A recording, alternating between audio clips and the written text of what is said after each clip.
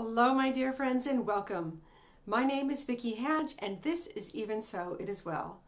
Today, I'm going to share some research about MS diets, my thoughts on MS diets, and a bit of a rant. Yep, get ready.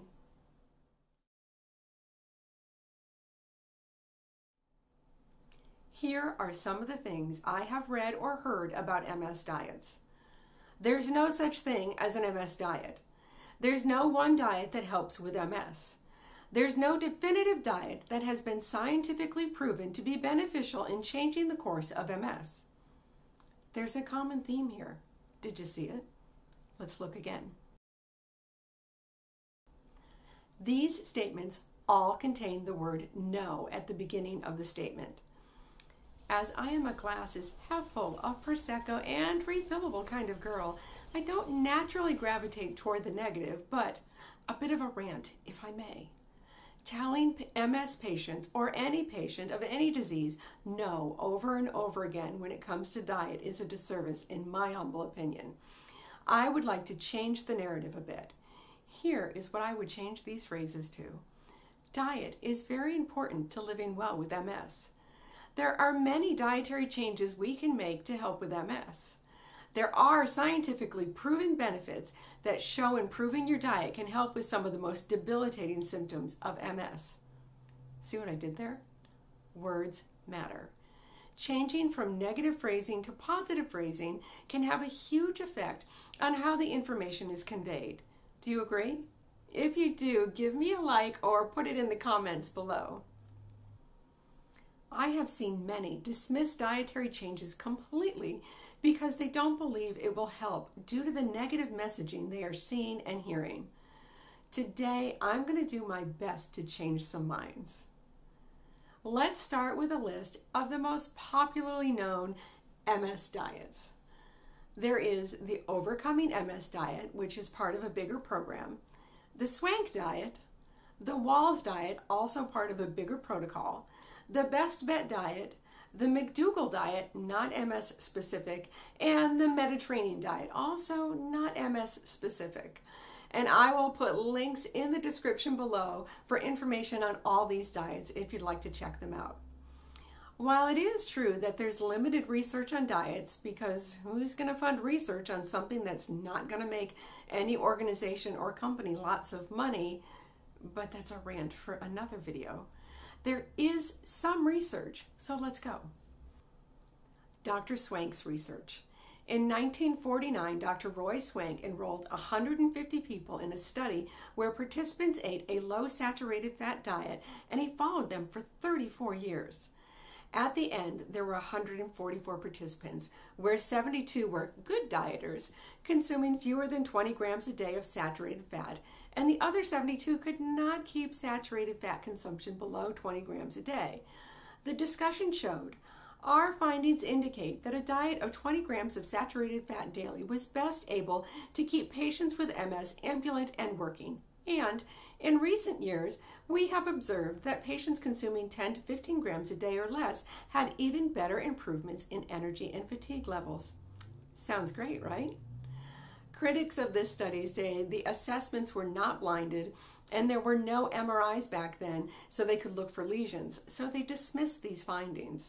And I find this very odd.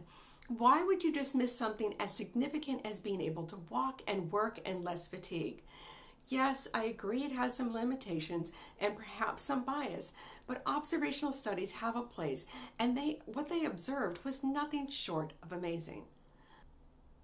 The HOLISM study. The healthy outcomes in lifestyle in a sample of people with multiple sclerosis. It was another observational study and a large one with 2,500 participants where they looked at diet and lifestyle modifications.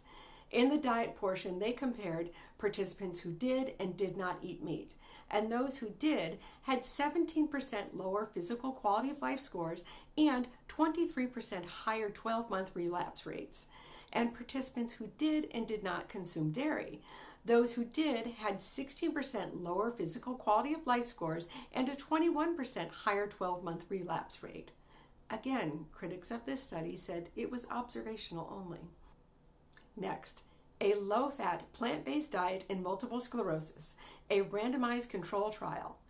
In this randomized control trial, they found that the diet group showed significant improvements in measures of fatigue, BMI, and metabolic biomarkers. Significant improvements. Side note, comorbid conditions are more prevalent in people with MS, so it's important to eat a healthy diet. And lastly, impact of the Swank and Wahls elimination dietary interventions on fatigue and quality of life in relapsing remitting multiple sclerosis, the WAVES randomized parallel arm clinical trial. It concluded both diets were associated with clinically meaningful within-group reductions in fatigue and improvements in quality of life. Fatigue and cog fog are the #1 reasons why MS patients leave work. Some would argue they're the most impactful on the lives of people with MS. Here's the thing. Healthy diets do help with fatigue. It's proven and we have the evidence. We should be shouting from the rooftops, healthy diets that include whole real foods are proven to decrease fatigue. Am I right? In addition to being a glasses half full kind of girl, I'm also very curious and a geek. Shortly after my diagnosis, I started researching into anything and everything I could do to help with my MS. I found that the Overcoming MS program had the most evidence behind it and was most in line with what I consider to be a healthy diet. I've also taken a course in plant-based nutrition and received a certificate from eCornell. With this additional education, I have refined my diet a bit more to give my body the best possible chance to be healthy. What I would like to point out about all the MS diets is they have a lot more in common than they do different. They all advocate eating real whole foods. They all advocate eating lots of nutrient-dense foods. They all recommend eliminating processed foods and food-like products. I encourage you to look at the research, look at your diet, and see where you can make changes. You may just improve your fatigue, quality of life, and perhaps relapse rate simply by what you put at the end of your fork. Words matter. Our diet matters. We have some control over how our disease manifests and how our future health will be. I invite you to look at the glass as half full and see past the negative phrasing. Yes, we can live well with our MS. The question of the day is, do you believe diets can improve our quality of life? Let me know in the comments below. Thank you so much for joining me today. Please like, subscribe, and ring the notification bell so you don't miss any upcoming videos. Until next time, my friends, be well.